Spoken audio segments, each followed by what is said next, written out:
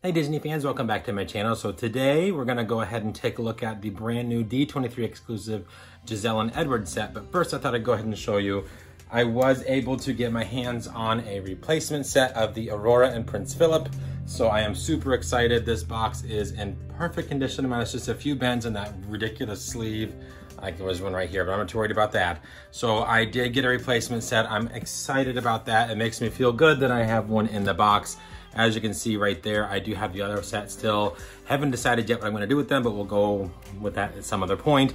However, I do have with me the Giselle set. So we're gonna go ahead now. We're gonna take a really good look at this beautiful set that was released at D23. Okay, so here is the D23 Disney Designer Collection Midnight Masquerade series Giselle and Edward set. So of course there is Giselle's Masquerade mask on the front. I do like the idea behind these boxes, however I hate the boxes. So they really could have done better. These sleeves are junk. The only good thing about them is that they are collapsible, and that's about it. Otherwise they are junk. There is the D23 Expo sticker, and then you can see there's more cutouts along the side along with the gold embossing. Really do, like I said, I like the idea behind these, but they just did not execute it very well at all. There is my new Aurora set sitting there. I might do one a review in the box just because I wasn't able to show you guys the box, but I haven't decided yet. So there's an opening at the top. These do say Disney Designer Collection Midnight Masquerade series. Unlike the Ariel and Vanessa dolls that say nothing at the top. But here's the back of the box. It says, of course, again, Disney Designer Collection Midnight Masquerade series. If you'd like to read a little bit about the dolls, you can there. It's in English and then again in French. Also, of course, states that certificate of authenticity and display stand is included. And then the price on these, they did raise them, was $199.95, which I know made a lot of people angry. But it is what it is.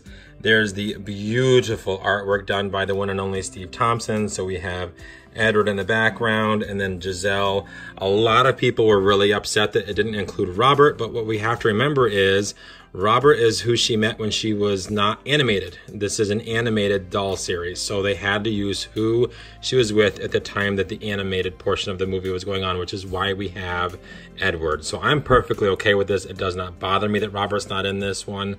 If they had used the live action versions of these two guys, I would have had to pay the actors and actresses royalties, and that would have been a very, very expensive deal for them. So I am perfectly okay with the animated, plus we get to see, again, Steve's beautiful artwork. So I just wish that this is what her Masquerade mask looked like instead of being all gold, but you know, we don't have a lot of control over that, but beautiful artwork nonetheless. So what I'm gonna do now is I'm gonna turn her back around and I'm going to get this sleeve off, and then we'll take another good look at the box, and then we'll take the plastic off. All right, so when you have the sleeve off, you are left with this nice big open window. Basically what these are is these are the Disney Premiere Series boxes turned around. So instead of the front portion being flat like it is on the Premiere Series, they've turned it so that the back is now the front portion, and it does of course give you more viewability, which is kind of nice. But this is the box, and this is another cover. So this cover does come off too, but I did want to show it to you. So there's all this really nice script and scrolling work along the edge of the box. Coming down, we have that same script and scrolling. The box almost has an ombre effect. It's like this really pretty maroon color at top, and then it fades down to black at the bottom. And I think that's really neat. So you can see there, Giselle and Edward, limited edition, 1 of 900. And then if we turn it, of course you can see better there, probably the ombre effect, because it does turn to a darker color. And then on the back, we have the artwork again, which of course you've already seen. And we will now get this slip cover taken off as well as the plastic so that we can get a better look at the dolls.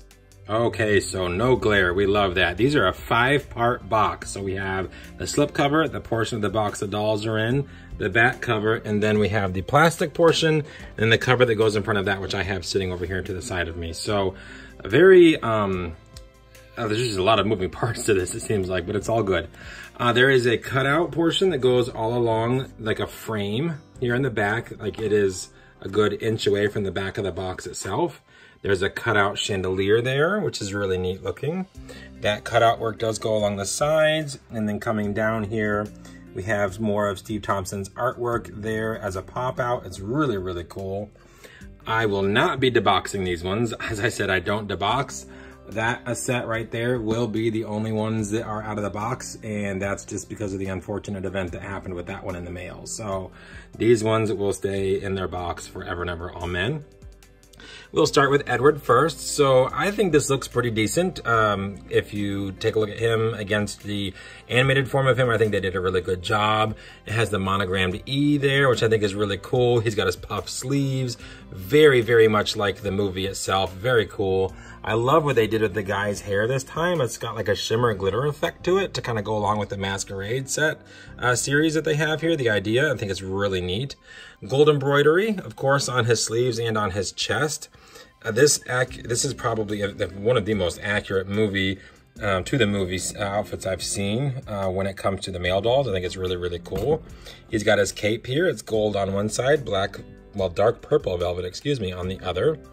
Here is his Masquerade mask, which is really, really cool. And of course, it does have the two ribbon tails that would tie it around his head. I did not and will not, of course, remove those.